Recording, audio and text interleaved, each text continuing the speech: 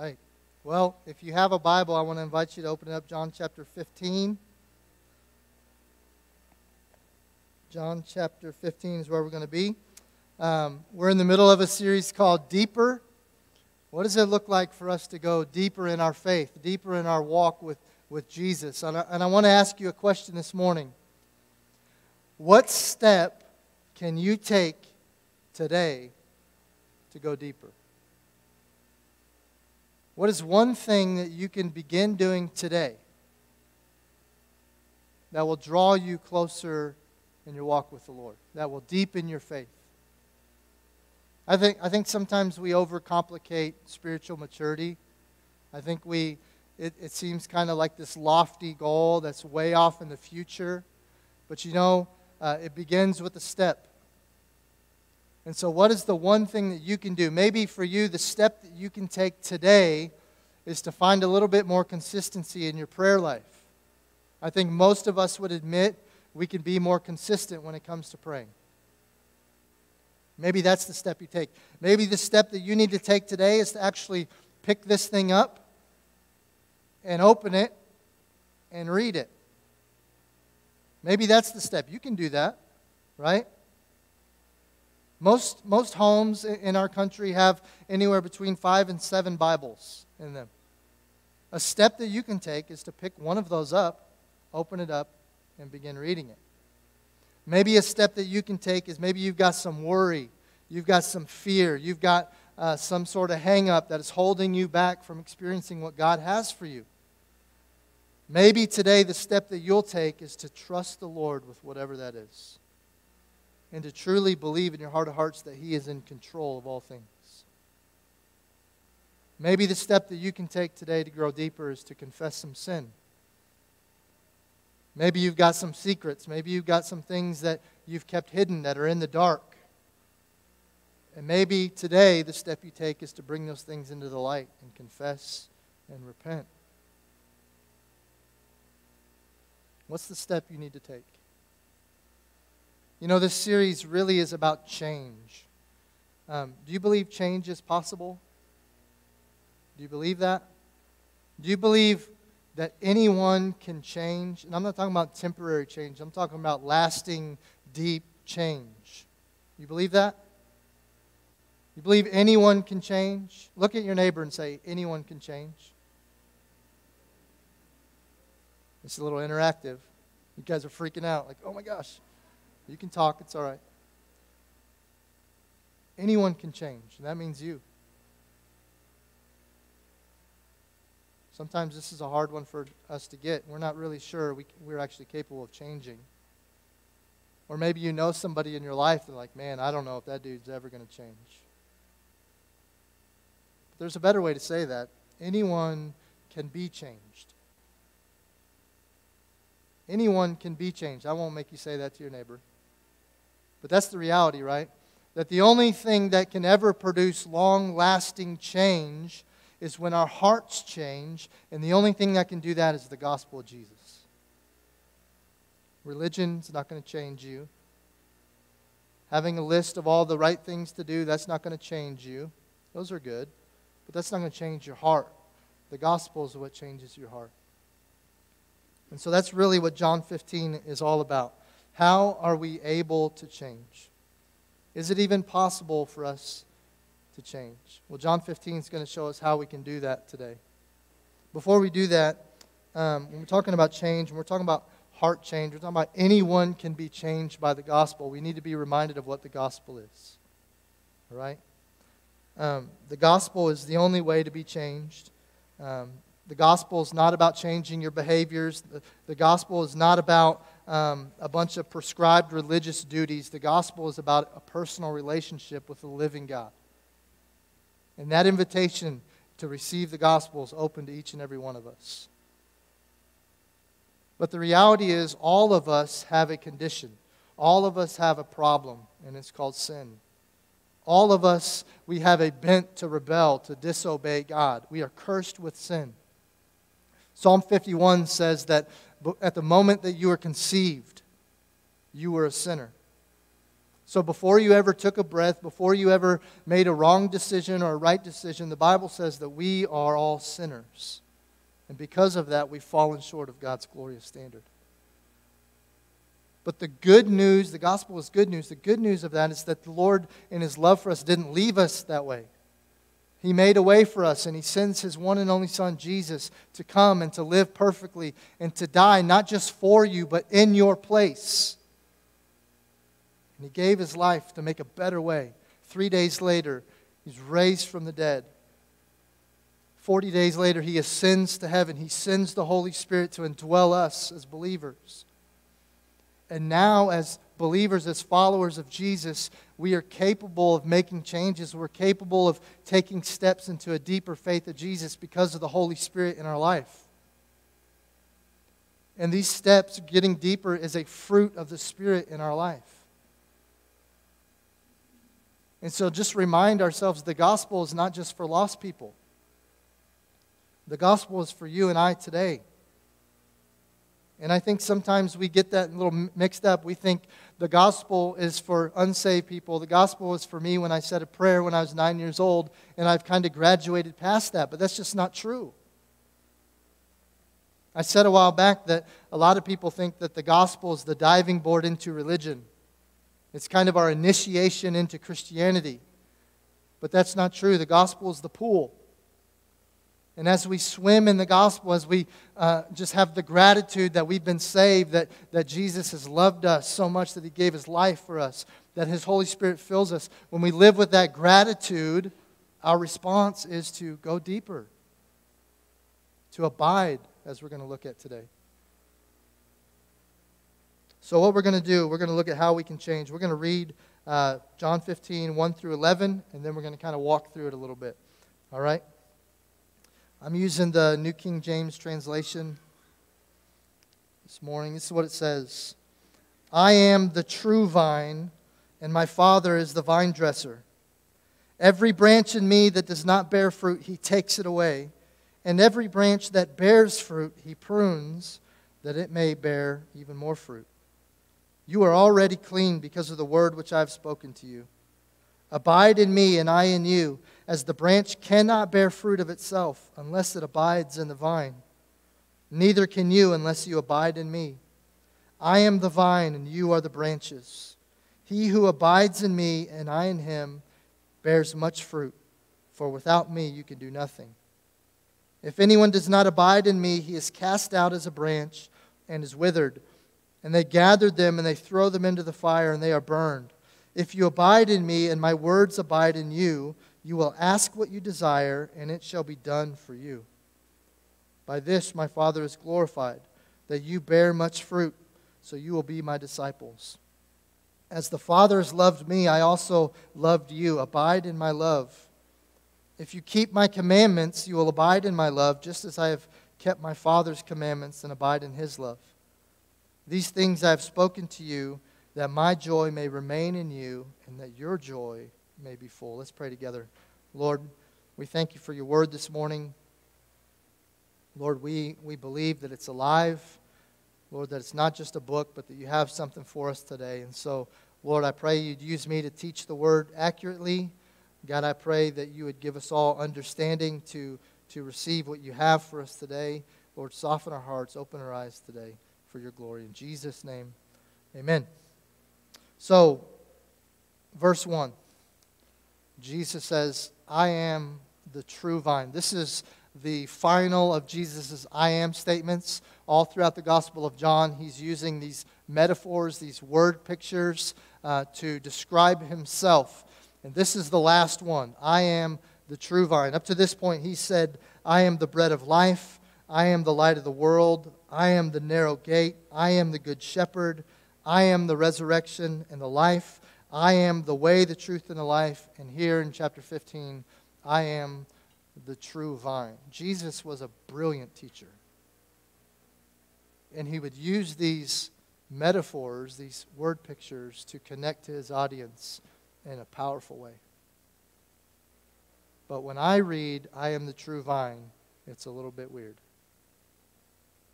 Like, I don't really understand that. I'm not a gardener. I'm not familiar with how vines work and all that. But his listeners would have. They would have understood because vineyards were familiar. They saw them. They were a familiar sight for them. But even bigger than that, they would have known that in the Old Testament, the nation of Israel was referred to as the vine. These were God's chosen people. These were the people that God cared for and nurtured. And these are the people that God expected to bear fruit. Isaiah chapter 5, verses 1 through 7. It'll be up on the screen. This is what it says. Now let me sing to my well-beloved a song of my beloved regarding his vineyard. My well-beloved has a vineyard on a very fruitful hill. And look at how he cares for it. He dug it up and he cleared out its stones, and he planted it with the choicest vine. He built a tower in its midst. He also made a winepress in it.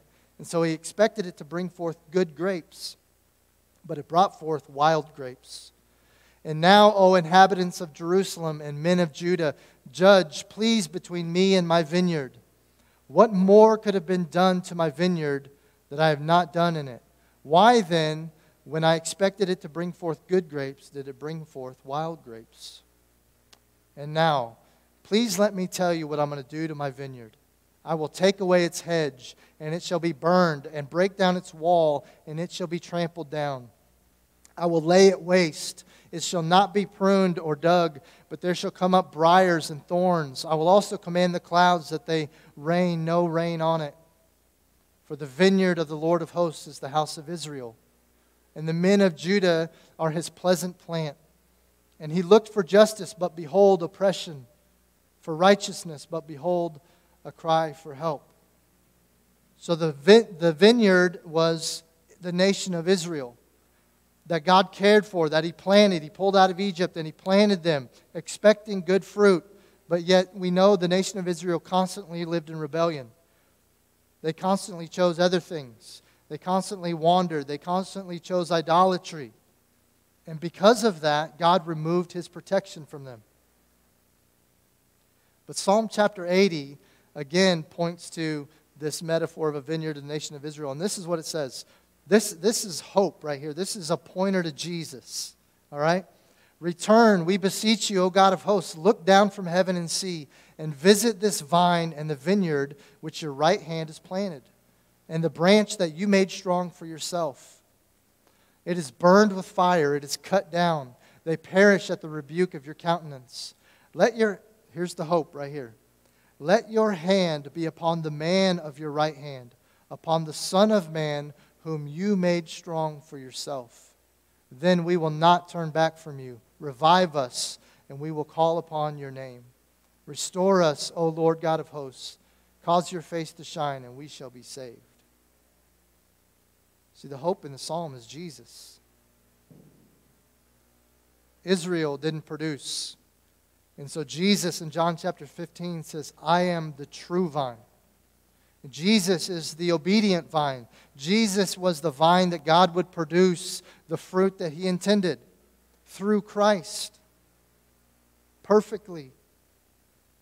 He is the true vine. Isn't that cool? I mean, that makes a whole lot more sense to me now. He is the true vine, and his Father is the gardener. Look at verse 2.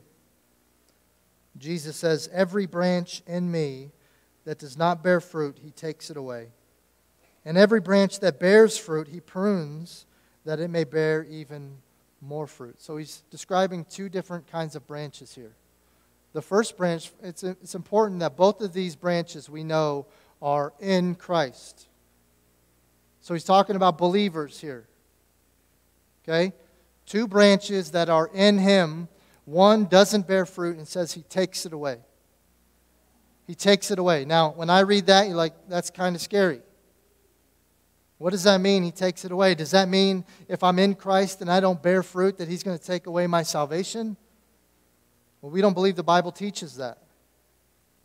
We don't believe that the Bible teaches if you are in Christ that anything can ever change that. Nothing can ever take that away. That's the gospel. That's the good news. And we know that by scriptures like John chapter 10, where Jesus says this, "My sheep hear my voice, and I know them, and they follow me, and I give them" what? What does it say? Eternal life. What does eternal mean? Forever, right? So if you could lose it, then it wasn't eternal. It means God just lied. It's eternal. Neither shall anyone snatch them out of my hand. Romans chapter 8, verse 1. There is therefore now no condemnation to those who are in Christ Jesus, who do not walk according to the flesh, but according to the Spirit. So Jesus is talking about believers here. He's not talking about taking them away and them losing their salvation. And so this verse kind of tripped me out a little bit. So I dug a little bit. You know what that phrase takes away? It's better translated, lifted up. If you are a believer this morning and your life is not producing fruit, this is not a picture of an angry gardener just lopping off branches. This is a picture of a loving Father lifting up the branch to put you in a better position to grow. After the first service, a guy came up to me and he said, my dad used to plant tomatoes, and he'd have a lot of tomato plants. And when the tomato would get about this tall, it would produce. Anyone do tomatoes? All right, good. So nobody can correct me after this. Great. All right. But he said when the tomato plant would get about this big, it would produce its first bulb. But when it got that tall, it usually had these things he called suckers that would be about 8 to 10 inches coming out of the plant. And he called them suckers because they would suck away the nutrients from the bulb. And the objective was to get the bulb to produce, right? And so what they would do is they would cut off these suckers and replant them. And then they would grow and produce a bulb. And he said, it's kind of like a picture of John 15 too. He doesn't lop us off and disregard us. He lifts us up so that we can produce, so that we can better produce the fruit that He desires for us.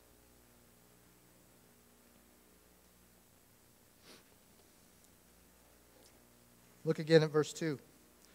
Look at the other branch. So again, this is another branch who is in Christ that bears fruit. He prunes it that it may bear more fruit. He cuts it back. If you're a gardener, for your plant to really produce, you've got to cut it back. Like if I had a rose bush. I've never planted a rose bush in my life. But if I did, I would have to cut it back so that it would really grow into what it was created to be. A big, beautiful rose bush. But if you don't cut back a rose bush, it will grow into itself. It will suck away the nutrients. It will choke itself out. It will block itself from the sunlight, and eventually it will die. And if it doesn't die, it'll produce these little tiny, weak little flowers. And so the gardener cuts it back. They prune it back so that it can be exposed to the sunlight and then really flourish and grow. And that's what God does with us, isn't it?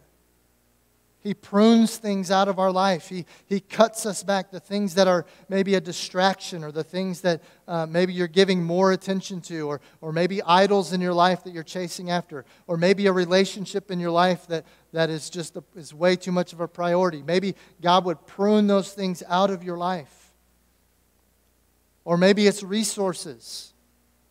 Maybe God uses a job loss to prune you, to teach you to trust in Him and not in your money. We know that God uses discipline. When we have sin in our life, He disciplines us because He loves us. And He uses that to prune us, to correct us, to shape us. Look at Hebrews chapter 4. Hebrews chapter 12. Starting in verse 5. It says, "Have you forgotten the encouraging words that God spoke to you as His children?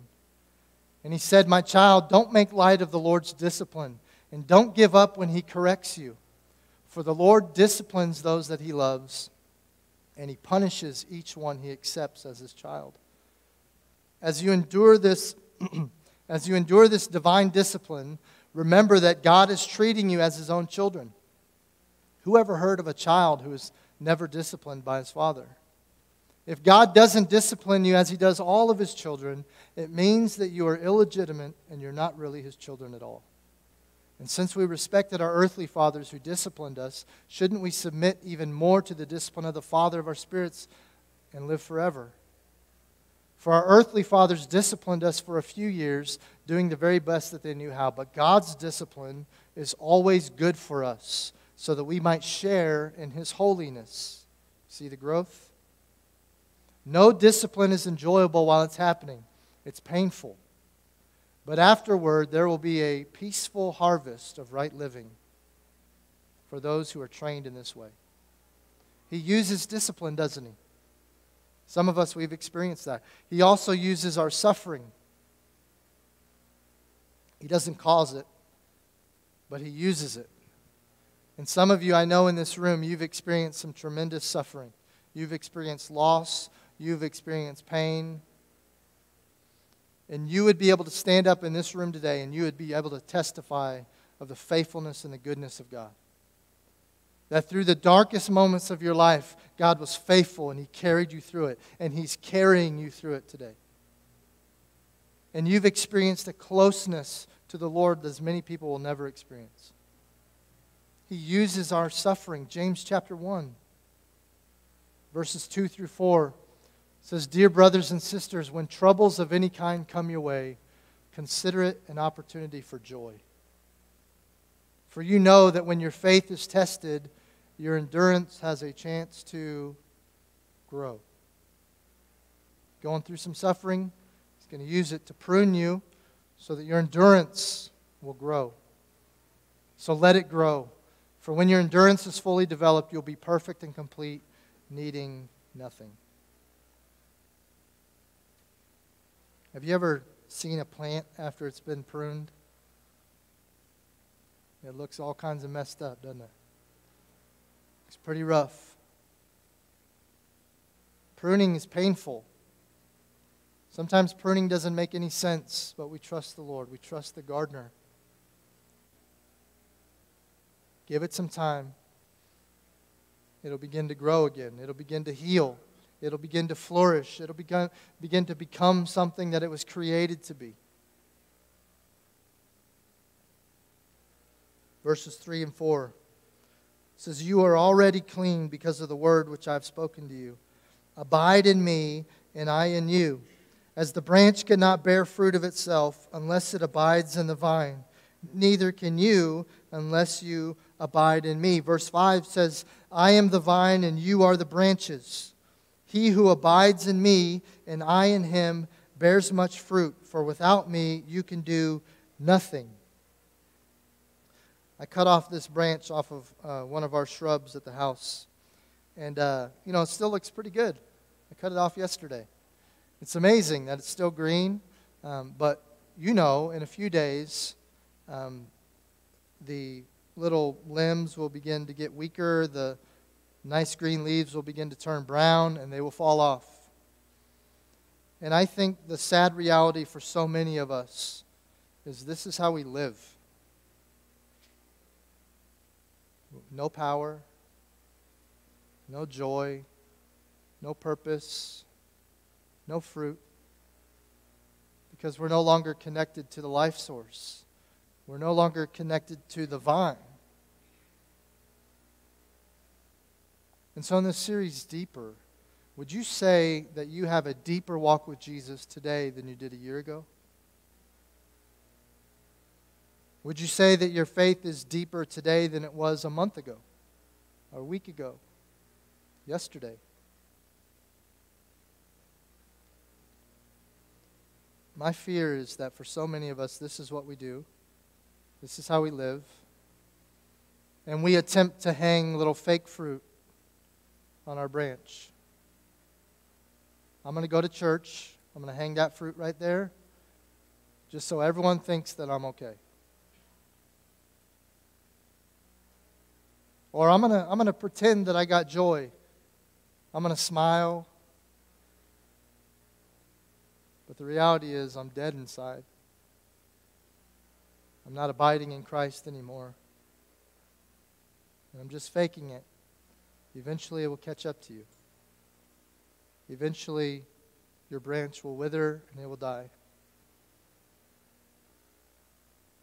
It says, abide in me and I will abide in you. Apart from Christ, you can do nothing. Now, in Matthew chapter 7, Jesus talked about people who claimed Jesus but really weren't His. They claimed to be attached to the true vine. They claimed to be a branch, but the reality was they were never His. And so all they did was hang fake fruit. Jesus, we've done this in your name, and we've done this in your name, and we've done this in your name. But at the end of the day, you remember what Jesus said to him? He said, depart from me, I never knew you. You were never in Christ. You were never connected to the vine. This is just about religion.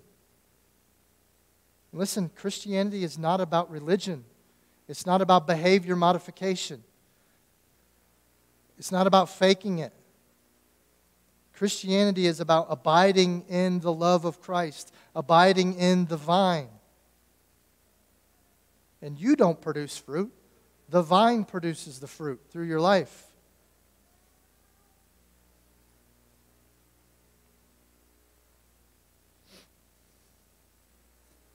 I am the vine, you are the branches. He who abides in me and I in him bears much fruit, for without me you can do nothing. Verse 6, if anyone does not abide in me, he is cast out. That word cast out is different than the word takes away.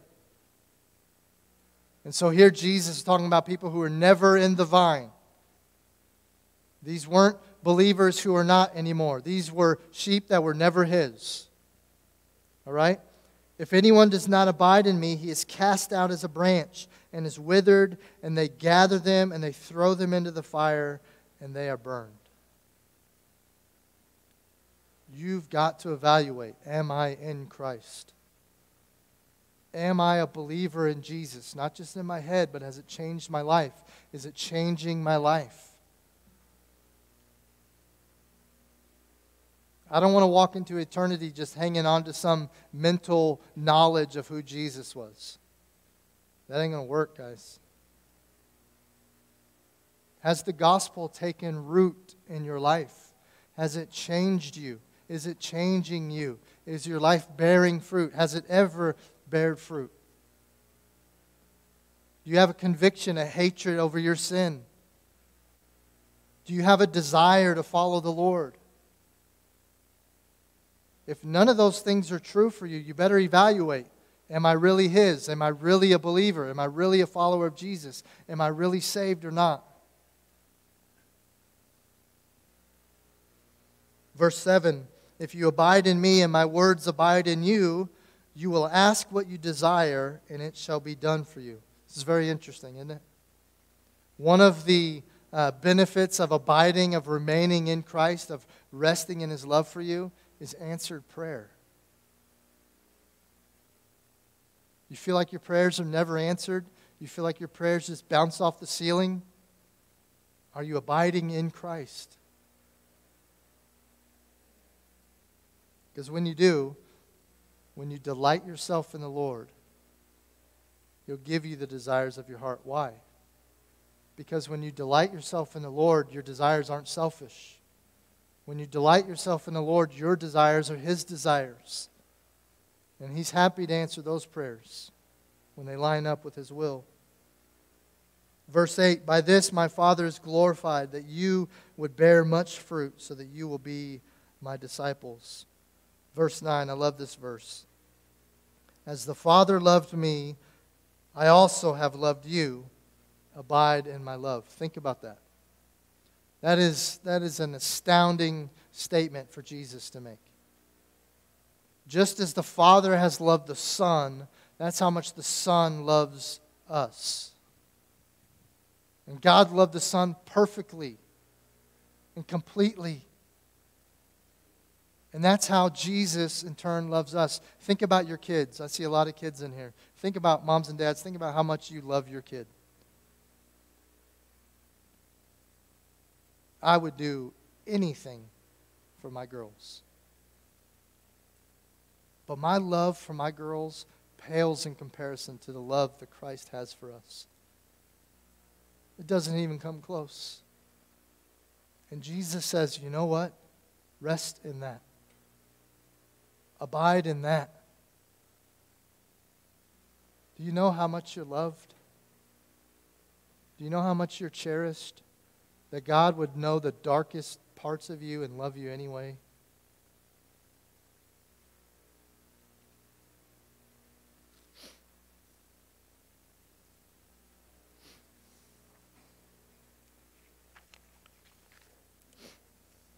Abiding in Christ is not so much about the things that you do for Him as it is about resting in His thoughts about you.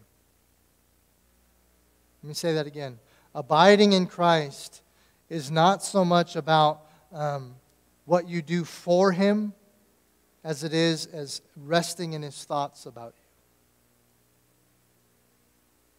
Do you do that? Do you just rest in that reality that you are loved by the Creator of the world? And listen, when you recognize how much you're loved, you live your life different. When you recognize how much you're loved by God, you walk with gratitude. And every fruit that is produced out of your life is just in response to the gratitude that you have.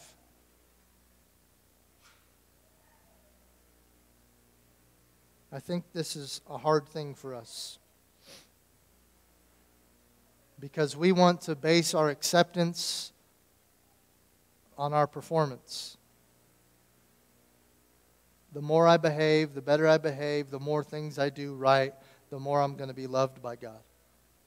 The more I'm going to be accepted, the better Christian I will be. This is a hard thing to grasp, that your righteousness is not based on your performance, but it's based on Jesus' performance on your behalf. So I don't try to produce fruit. I don't try to live a godly life so that I will be more accepted. I live a godly, Christ-honoring life because I already am accepted. And I don't do all these things so that God would love me more. I do all these things because I'm already loved.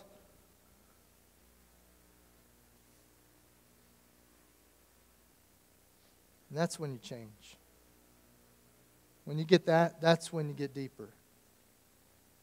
When you understand that, listen, we're going to swim in the gospel every day. We're going to abide in the love that Christ has for us.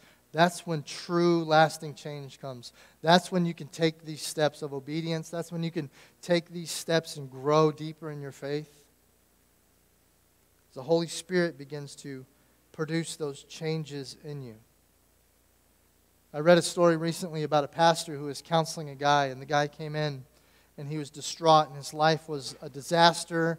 He just made a mess of things, and he comes in, he's crying, he's torn up, and he's got his head in his hands, and he's just saying, Jesus wants me to change. Jesus wants me to change. Jesus wants me to change. And the pastor stands up and he writes that phrase, Jesus wants me to change, on the board.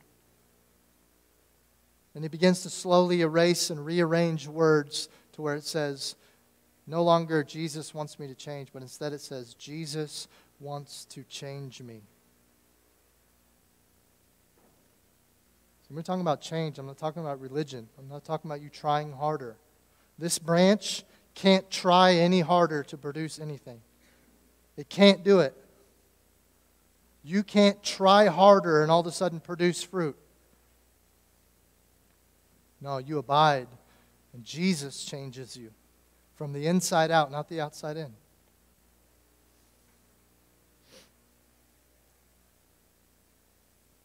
How do we change? We change by abiding in His love. It's not about behavior modification. It's about changing from the inside out, not the outside in. Abiding in Christ means that I live in a realization and an acceptance of my helplessness. It means that I need Jesus every day. It means that I need the gospel every day. Abiding in Christ means that I am seeking after the Lord, that I long for His presence in my life, that I long for His power in my life. Abiding in Jesus means that I'm crucifying my sin every day. Abiding in Christ means that I welcome the process of God's pruning in my life. I may not like it, but I know it's for my good. Abiding in Christ means that I'm going to give Him all the glory for any fruit that comes from my life. Anything that God chooses to do in and through me, I'm going to give Him the glory. I'm not going to somehow pat myself on the back for all the good things that I'm doing. No, I'm going to deflect that back to the Lord where the glory belongs. You want to grow deeper? Abide. You want to experience true change? Abide. Real change begins not with you being told what to do for God, but believing in what God has already done for you.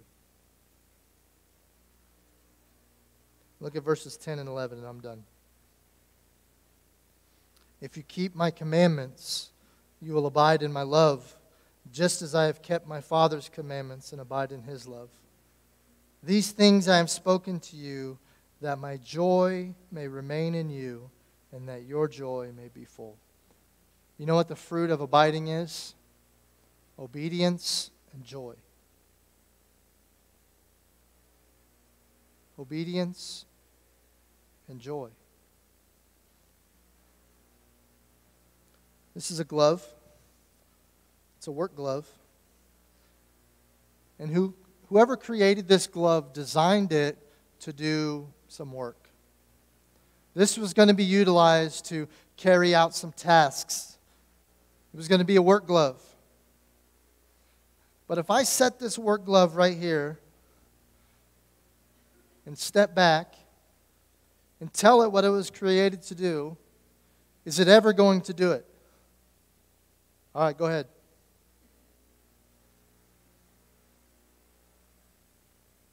It's not capable. It's not capable of doing anything that it was designed and created to do. Why? Because it has no life in it. It has no spiritual life in it. Just like us, apart from Jesus, you can do nothing. You have no spiritual life in you at all. And so what do? We abide in Christ, and His Spirit comes, and He fills us up. And He works in and through our life. And then we can begin to do good works. Then we can begin to bear spiritual fruit. Then we can begin to do things in this life that really matter in eternity. In response to the love that God has for us, now we're going to be obedient. And now this glove can fulfill the purposes that it was created to do. Because it's filled with Christ. It's remaining in Christ. You want to change? Abide. Rest in the fact that you are loved. It's not about religion. It's about a relationship with Jesus that's available for you. Maybe you're here this morning and you've never surrendered your life to Jesus. Right now you're a branch that's going to be cast out and burned up one day. That's a reality. Because you are not in Christ. You are not His. Let me tell you something. He loves you. You've not outsinned the grace of God. You're not too far gone. Anyone can change. All it takes is for you is to surrender and to come to Jesus and say, I'm a sinner. I want to confess. I want to repent. I want to turn to Jesus. I want to turn away from my sin. I want to turn to Jesus. Would you save me? Would you forgive my sin?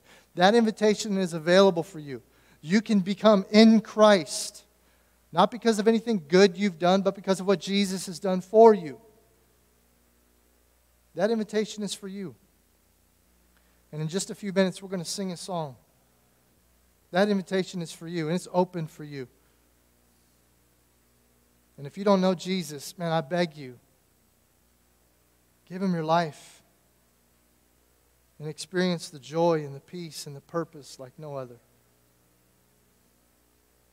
Christian, if you're here this morning and you kind of wonder why all your other Christian friends are outpacing you,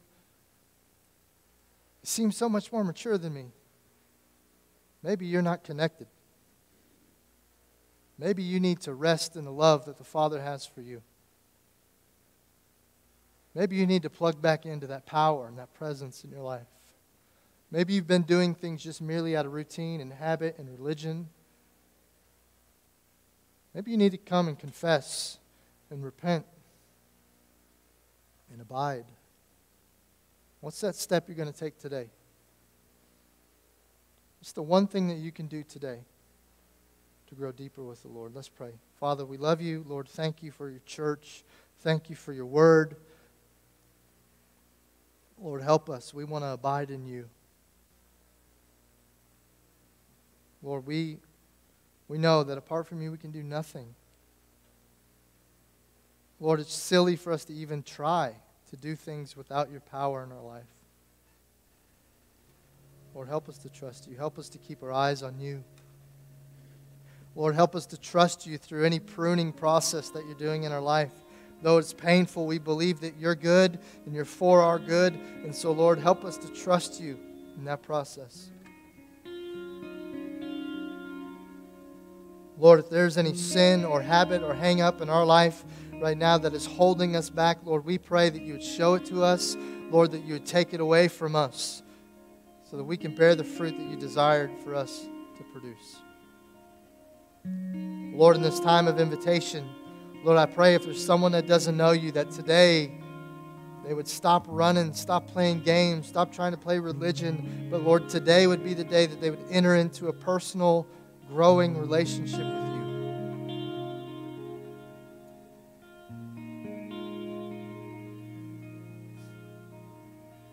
Lord, I pray that this is not a closing song where we're packing up our stuff and we're thinking about lunch. Lord, forgive us. Lord, we want this time to be the time where we respond. Lord, where you move us to change. We love you and we pray it in the name of Christ. Amen.